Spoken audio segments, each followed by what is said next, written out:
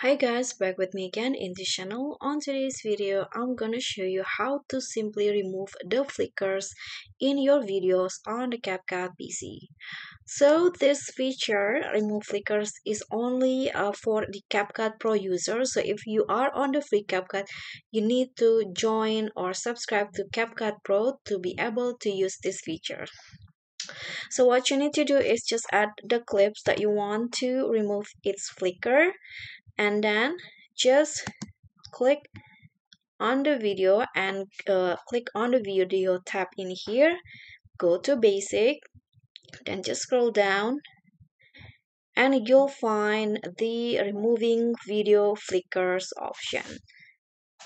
Okay, this one. So turn on the feature, click on the box, and in here you can just choose of the mode. I'm going to just choose flashlight and choose the level of removing. I'm going to just go with recommended and just wait until the video flickers has been removed, and just like that, your the flicker from your video will be removed just like that. Okay guys, so that's all from me. Thank you so much for watching. I hope you like this video, so don't forget to like, subscribe, and also click on the thanks button below. Thank you.